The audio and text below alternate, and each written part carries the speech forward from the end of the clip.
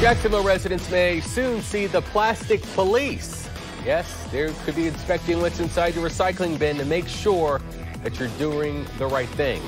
You've likely gotten one of these magnets recently, like right here. It shows you what you can recycle and what you cannot. Make sure you pay attention to that or you could get in trouble. News for Jax reporter Jim Piggott joining us live to show us what the so-called plastic police are looking for and what they'll do, Jim, seriously, if you don't follow the rules.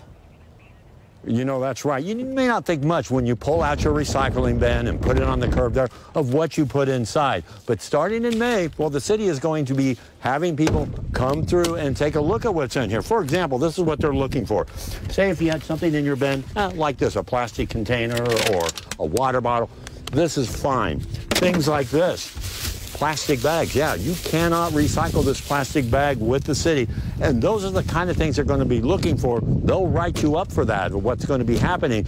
You know, it has a concern for some people, but this is something the city says it needs to be doing in order to make recycling something that's going to work in Jacksonville. The idea to inspect your recycling may sound odd and intrusive, but many we spoke to in Arlington, well, they don't have a problem with it. I think it's a good idea because I think people have a tendency to throw anything in the recycle bin. Sure, you can do that. It doesn't bother you? It don't bother me. It's okay they want to do it. As part of a federal grant, the city is going to use a not-for-profit firm to have people inspect your recycled trash items. If there's some improper materials within the bins, there'll be a tag placed on the bin to let people know, hey, this is not a proper material to go into your recycle bin.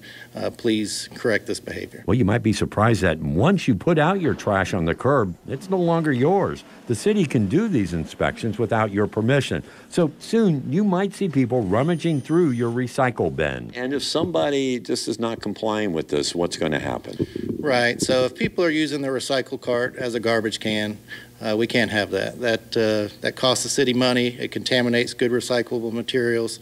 So we're going to warn people and educate them. We're going to inspect everyone's cart 4 times, and if that behavior continues, ultimately we'll remove their recycling cart from their residence. City Councilman Ron Salem was instrumental in getting this project launched as part of a $500,000 federal grant. If we can do some simple things and educate people on recycling, it's a win-win. We're spending $200,000 to $300,000 a year presently because of that waste that's over 10%. There's just several wins here in my mind. So, you know, when this starts in April, what they're going to do is actually leave a card or something on your recycling bin saying, hey, you had a problem here. And again, after 4 times, there could be a problem, and they'll take away that recycling bin if you do that 4 times. You know, I kind of asked, isn't this public shaming? And they're saying, no, it's education. So remember this, in about a month, the city's going to have people coming in, looking inside your recycling bin. Don't be alarmed. They're going to be doing that. They'll be well marked, they said, but it's something they say that needs to be happening. For now, we're live. Jim Piggott, Channel 4. The local station. All righty, Jim, thanks. Well, we are hearing from you, our viewers, telling us how you feel about the idea of people going through your recycling to see if you're complying with the rules. And the reactions have been overwhelmingly negative so far. Donna Thames, for example, says she thinks this plan is a waste of money. She says, I can't even get my recycling picked up consistently. How do they have time to audit it? She adds she does not want people going through her trash. Brooke Kennard says this plan is super invasive. She says the percentage of things being put in the wrong bin is so small, that's not necessary. She also voiced concern over privacy. So tell us what you think about people inspecting what's in your recycling bin.